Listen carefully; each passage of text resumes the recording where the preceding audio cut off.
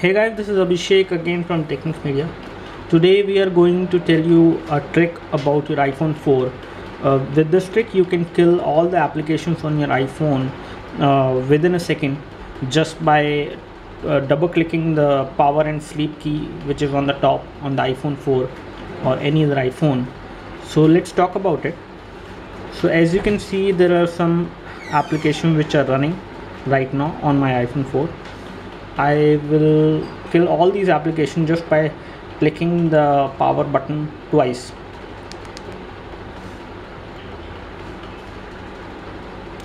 So there are no applications running right now.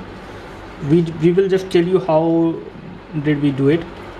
First of all, for this you will need activator installed from cydia on your jailbroken iPhone, as well as you will need to install another tweak which is called remove background. First of all, you need to install this particular tweak from tweak called remove background from cydia. You will find this tweak under Big Boss repository. Once you have installed this tweak, you will need to go into the settings, and then you need to scroll down and go into the activator.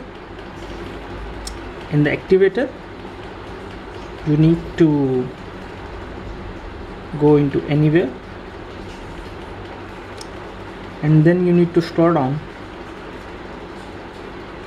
So as you can see, the sleep button action, the double press of the sleep button, you have to select the remove background application from here, just like we have selected.